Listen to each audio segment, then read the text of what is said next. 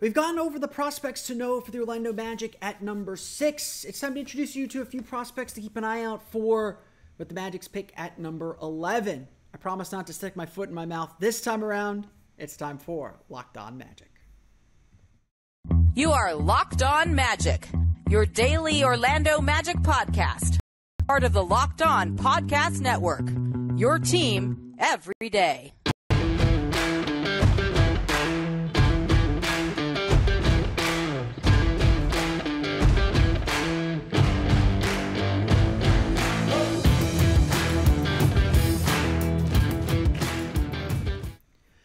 And you are indeed Locked On Magic. Today is May 23rd, 2023. My name is Philip Rossman. I'm the expert insight editor over at OrlandoMagicDaily.com. Of course, follow me on Twitter at PhilipRR_OMD.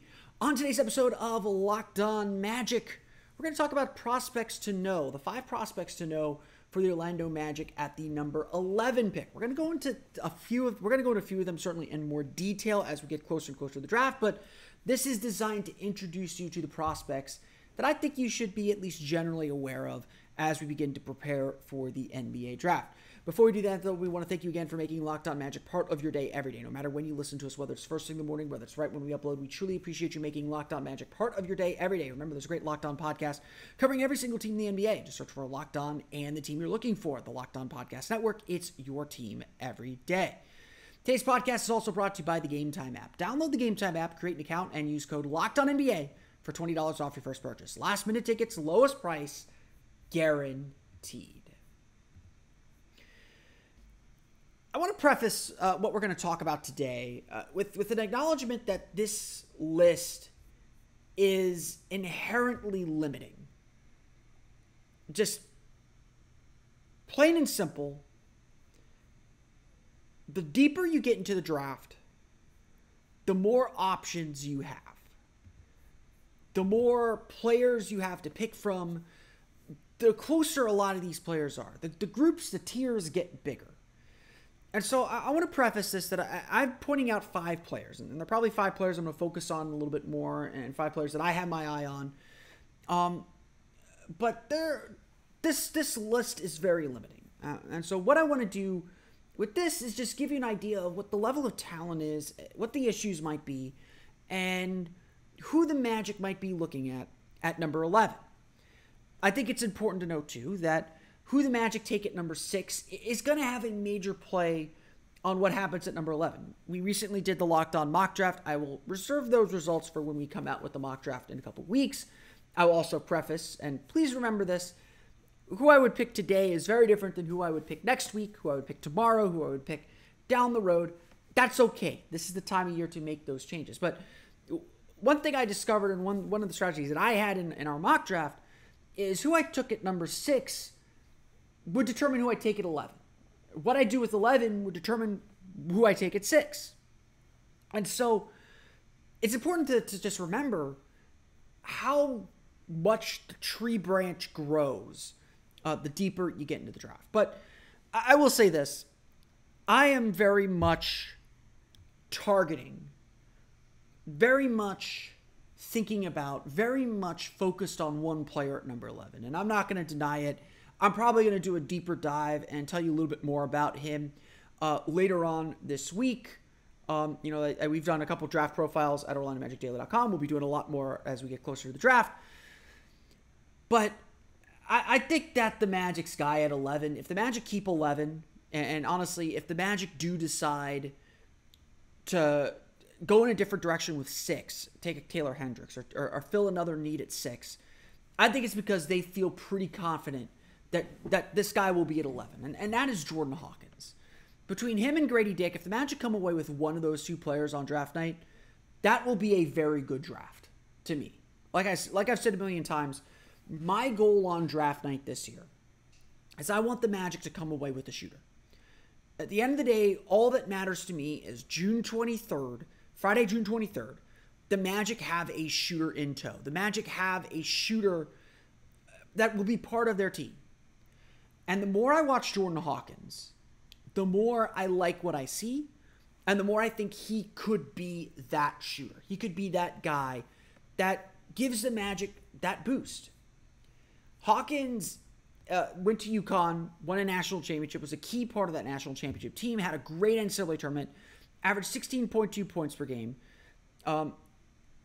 was a volume three-point shooter with 109 three-point makes, made 38.8% of his three-pointers on 7.6 attempts per game. You watch his tape, and this isn't just a guy taking pull-up threes. Certainly can. Taking sidestep threes. Certainly can.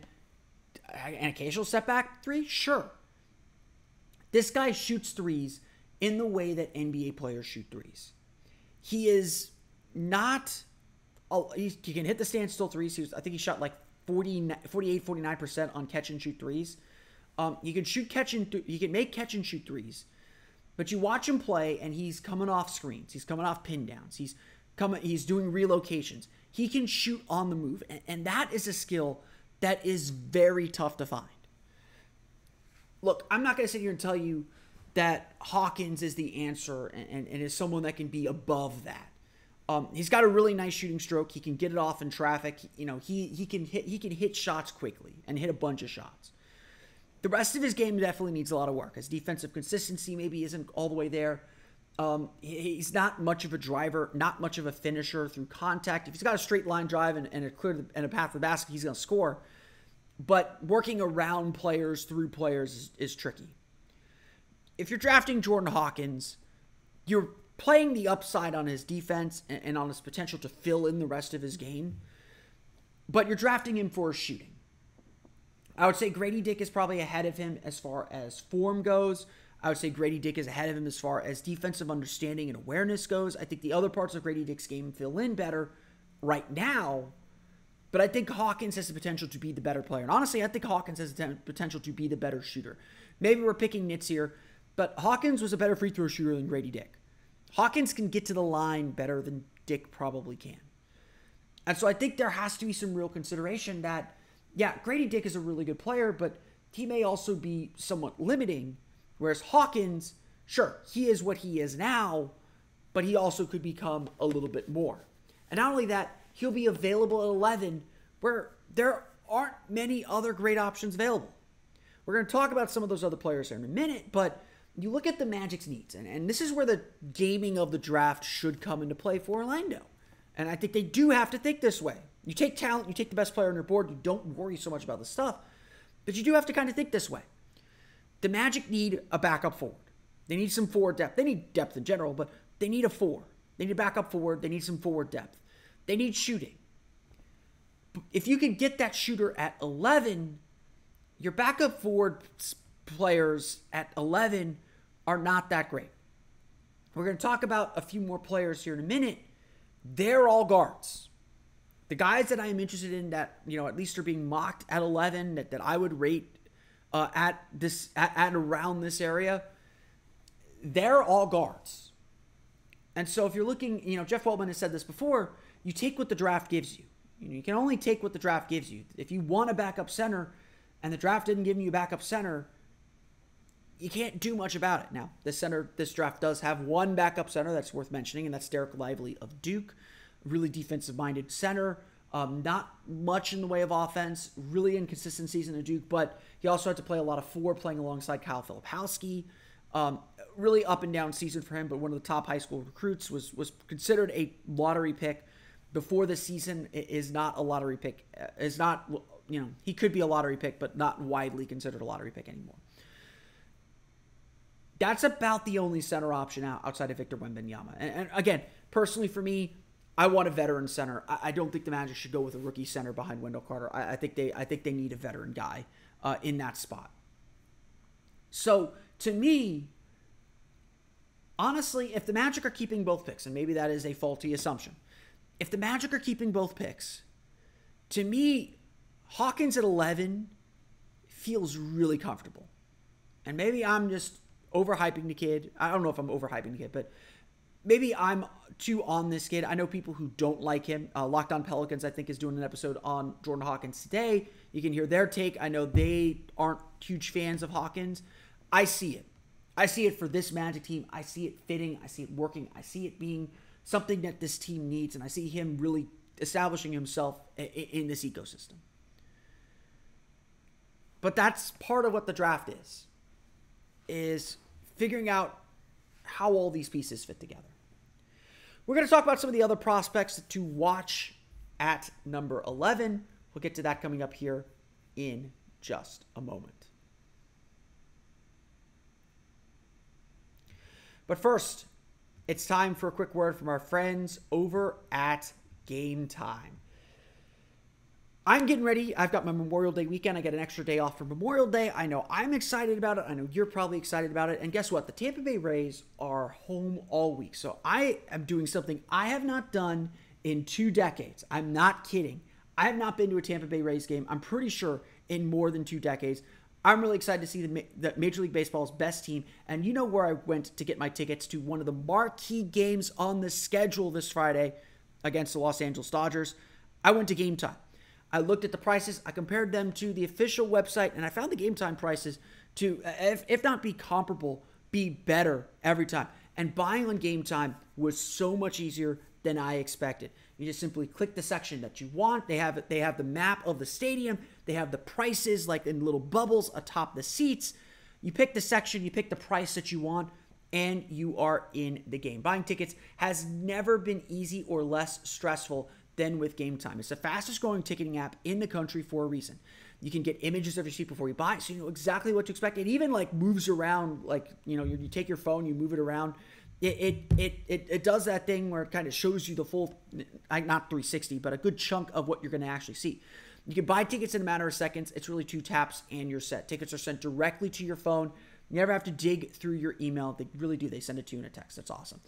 Snag the tickets without the stress with Gametime. Download the Gametime app, create an account, and use code LOCKEDONNBA for $20 off your first purchase.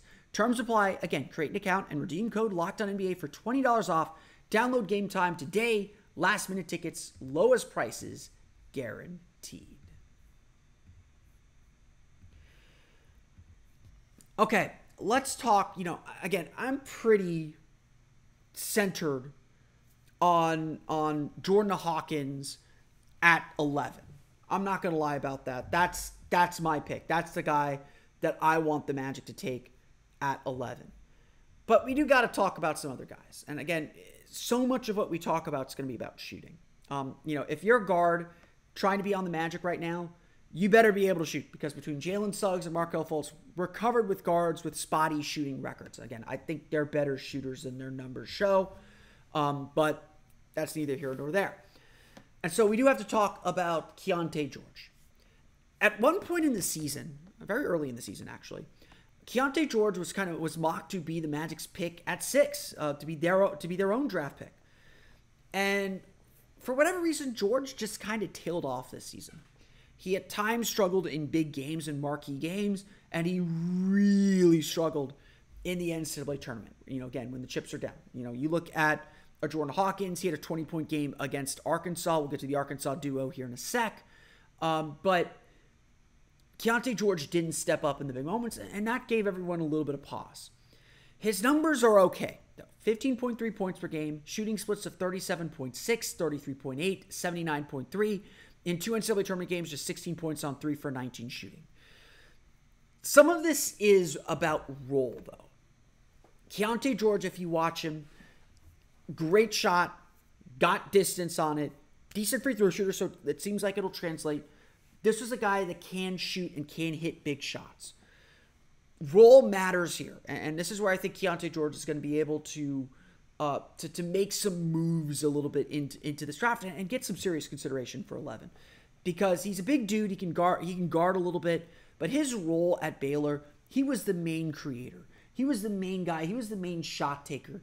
And the truth of the matter is, it became very clear quickly that while that's what Baylor needed him to do to succeed and have any chance at winning, that's not what he's going to do in the NBA. That's not what he's good at. He was inefficient. And like Cam Whitmore, who we talked a little bit about on Friday, we'll talk a little bit more about later on in the week, most likely. Certainly we're going to talk about him on Thursday's episode. That's a tease. Definitely tune in for Thursday's episode. If everything goes to plan. But Keyonte George, he isn't the main guy. And so a lot of his numbers and a lot of the way that he played in college doesn't fit. Didn't have a lot of catch and shoot opportunities because the ball was in his hands. That's not who he's going to be in the NBA. And so again, this is where the draft becomes really tricky, is you got to try and project, okay, what's he going to do when he doesn't have the ball in his hands? Now, to that point, this is why Keontae George is still, I think, attractive, because he can attack off the dribble. He does have that skill. He may not be great at it, but facing a rotating defense, coming off the bench against the third best defender, the fourth best defender on the other team, that's a good skill to have.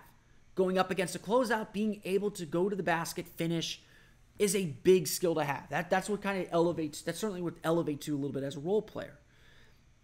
And so George, to me, is still a very viable option at 11. One of the better options, because he is a good shooter. You watch him shoot the ball, even off the dribble, it looks good. He gets good balance. He's able to hit shots. And when he does get standstill shots, when he can pull up from deep, those are shots that he is certainly capable of taking, and a player who can make a big impact. I'm a little lower on Keontae George, obviously, than I was back in January, but this is a guy that can still play a little bit, and this is certainly a guy that fits some of the needs the Magic have. I think one of the bigger risers that we're going to see over the next few weeks, it shouldn't be that much of a surprise, because Kentucky players always seem to outperform their college stats and certainly seem to work out well and make good impressions. John Calipari, say what you want about him as a college coach. The way that he runs his program, certainly Kentucky has fallen off in terms of competitiveness year in and year out. And now that everyone has really embraced the one and done rule, and NIL is kind of even level the playing field a little bit, John Calipari prepares his players for the NBA. Except for maybe Daniel Orton. No one is a bigger cheerleader. No one is a bigger placer for the NBA. John Calipari gets his guys ready to play. It shouldn't be a coincidence. It should be a trend that everyone is aware of. Not a determinative thing, but certainly something they should be aware of. That Jamal Murray was drafted in the teens. Devin Booker was drafted in the teens, 11 or 12 or something like that. And Tyrese Maxey was drafted in the 20s. All three of those guards are really good, to say the least. It's just plain and simple. They're all really good. And so I think you do have to look at that Kentucky jersey and that Kentucky brand and say, okay, what does that mean for the future? Can we trust Kentucky players? We know that Orlando loves their Michigan men. Between Mo Wagner, Franz Wagner, Caleb Houston, Orlando loves Michigan players. They come with a pedigree. They come with an understanding of how to play that certainly translates. They're coached a certain way. And so we have to wonder about that with Cason Wallace. Cason Wallace was a point guard for Kentucky, averaged 11.7 points per game, shooting splits of 44.6, 34.6, 75.7. Not the best finisher in the world at the basket from what I've seen, but Cason Wallace is an elite defender at the college level. He was a fantastic defender, just gets into players, great size, just does everything that you could ask for. 4.3 assists per game, able to get in the paint, able to get to the basket. Again, I'm not sold on his finishing. I'm personally not really sold on Cason Wallace, but, again, I wasn't sold on Tyrese Maxey because of his inefficiency either. I want to put this for reference. Tyrese Maxey in his final year at Kentucky, in his lone year at Kentucky, averaged 14 points per game on shooting splits of 42.7, 29.2, 83.3. The 29.2 three-point shooting percentage, I am sure, and you can go back into our archives to when he was drafted, I'm sure I mentioned that 29.2% three-point shooting. That had me out on him because the Magic so desperately needed shooting. But like I always say, free throw shooting is a better indicator. That 83.3 free throw percentage certainly seems to have won the day, as Maxey is a fairly reliable three-point shooter now. Cason Wallace at 75.7, that's not bad, but it's not like elite levels. So, again, I think Wallace is really talented. He's not like super blinding fast, but he's athletic. He's smart. He lives in the paint. He understands how to get in the paint. Maybe the playmaking can improve. The shooting's going to be what determines whether he makes it or not, whether he's able to succeed in this league or not. And again, that's still such a huge question. Again, that's a big thing, but there's certainly indicators that suggest that he could. And again, I think you do have to trust Kentucky players, especially these Kentucky guards a little bit, that, may not look great statistically. And again, Jamal Murray was a better shot maker. Devin Booker was clearly a shot maker, even though he didn't do a lot. Those Kentucky teams that Murray, Maxey, and Booker were on were significantly more talented and loaded with NBA players. They had to spread the wealth. I'm not sure that's the case with Wallace. So you have to understand, again, context matters when you're looking at college stats and understanding, okay, what did this guy have to do? Why is Keontae George's shooting percentages low? Well, he was on the ball a lot. Why were Cam Whitmore's shooting percentages low? He was on the ball a lot. Is that why his three-point percentage was low? Probably. But with Whitmore, I mentioned his free throw shooting being a little bit of a concern. Wallace, I have that same concern, but it's not nearly to the same degree. So it's hard. Drafting is hard. When we come back, we're going to talk about a pair of players from Arkansas that profile very similarly, so we'll do them in one bucket, plus one more player to help us kind of close out who we're looking at with the number 11 pick. We'll get to that coming up here in just a moment. But first, it's time for a quick word from our friends over at PrizePicks. The conference finals are nearing an end. It's kind of sad. We're not going to have, the NBA finals start June 1st, whether we want them to or not. So we might be out of basketball for a little while. We might be in a basketball sabbatical for a little while. But the Superflex promotion continues over at PrizePicks. Every day of the NBA playoffs and finals, one PrizePicks user is going to get a chance to become a millionaire. One entry placed after 8 a.m. Eastern Standard Time will be randomly selected each day. And whoever places that entry will be given a 6-pick flex with payouts of $1 million if they're all correct, $80,000 if you get 5 of 6 correct, and $16,000 if you get 4 out of 6 correct. Full details can be found at prizepicks.com/million. You must opt in at that link to be eligible for the $1 million entry. Once you opt in, all you have to do is play the game like normal, and you could be the lucky winner. PrizePicks is daily fantasy done right. Plain and simple. There's no complicated salary cap, no complicated scoring. It's just you versus the projections. If they believe that Jason Tatum's going to score 30 points, if you believe he'll score more than 30 points, and that's the projection, you just simply say he's going to score more than 30 points. And you pool some picks together to make your PrizePicks entry. You're not playing up against the Sharks. You're not playing up against other people. It's just you versus the numbers. It's truly a test of your skill. If you get all your picks correct, you can win up to 25 times your money, in addition to if you get picked for the Superflex promotion. There's no competing against other people. It's just you versus the projections available. And PrizePicks offers projections on any sport you watch, including NBA, MLB, NHL, PGA, and so much more. Entries can be made in 60 seconds or less. It's really that easy. They offer safe and fast withdrawals. They're currently operational in more than 30 states and Canada. Download the PrizePicks app today or go to prizepicks.com to sign up and play daily fantasy sports. First-time users can receive a 100% instant deposit match of up to $100 with promo code LOCKEDON. If you deposit $100, PrizePicks will give you $100. If you deposit $50, PrizePicks will give you $50. Don't forget to enter promo code LOCKEDON to sign up for an instant deposit match of up to $100.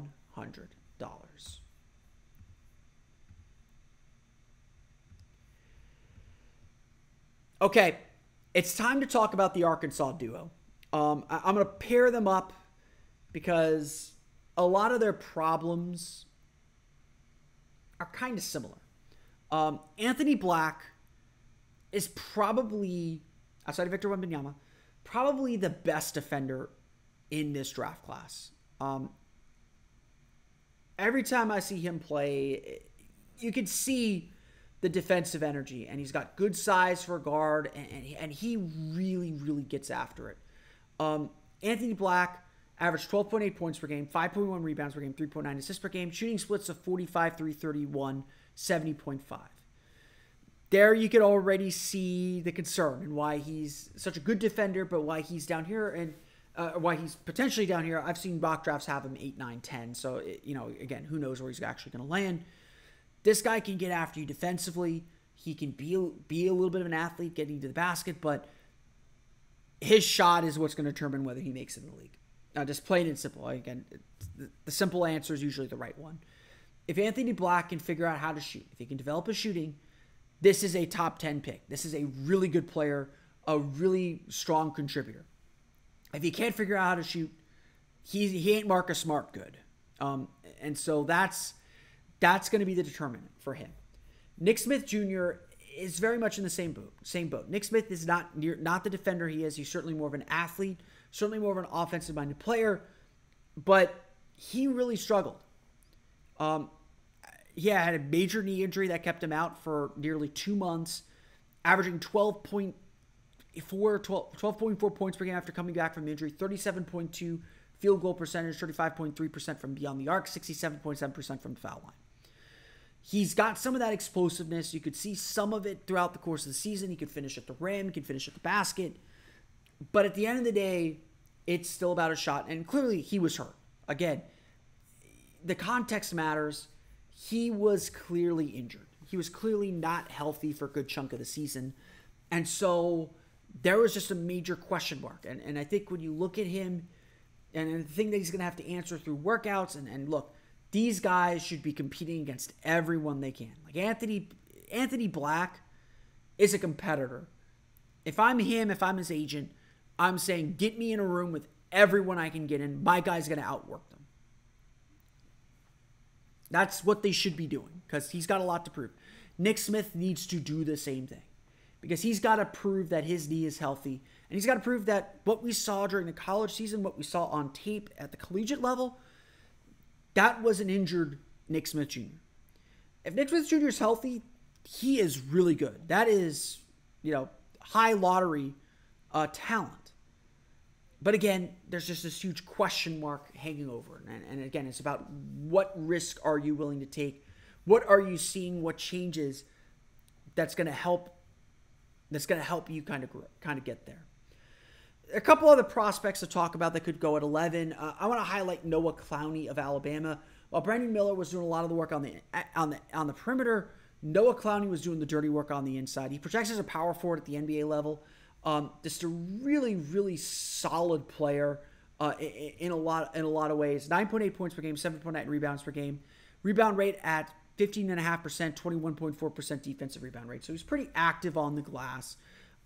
Not much of an offensive player, though. Can maybe step out and hit 12, 15-foot jumpers.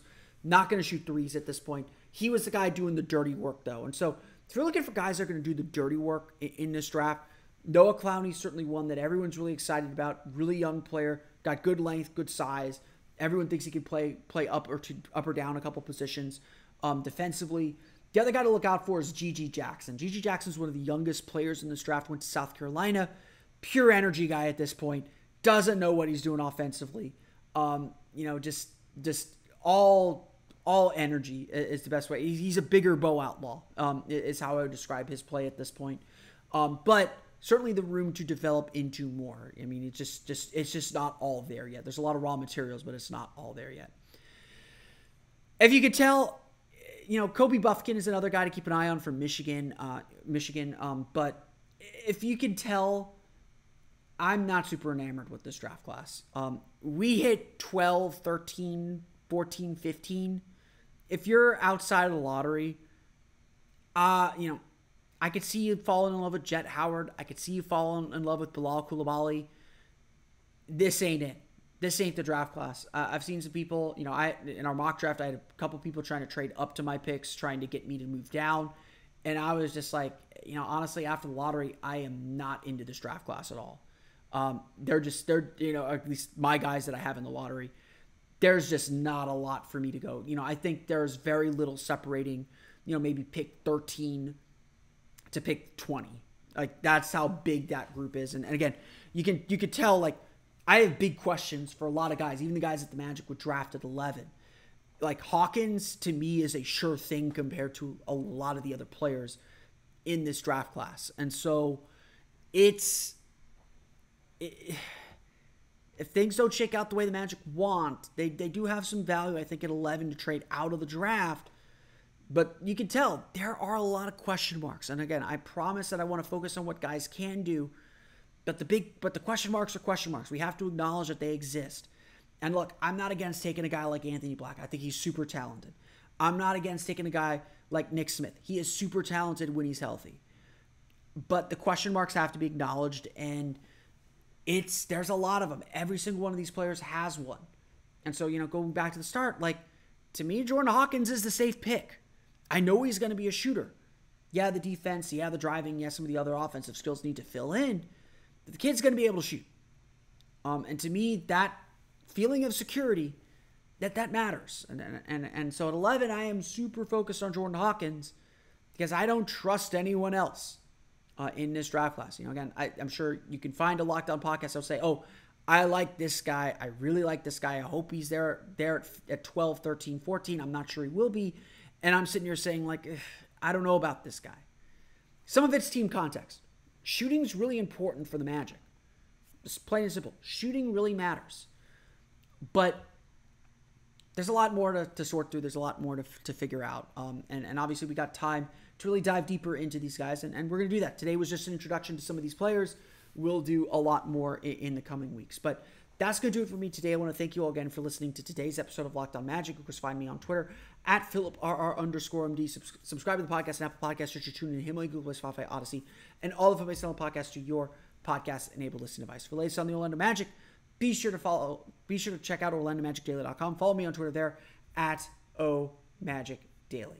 We want to thank you again for making Locked On Magic part of your day. Every day for my everydayers. Tomorrow we're going to get back to player evaluations. We're going to talk about Markelle Fultz and the season that he had, plus what Aaron Gordon's trip to the NBA Finals says about the Magic, says about him, says about revisit the deal with the Nuggets a little bit. We'll talk about that on tomorrow's episode of Locked On Magic. But until then, for Orlando Magic Daily and Locked On Magic, this has been Philip Rossman-Reich. We'll see you all again next time for another episode of Locked On Magic.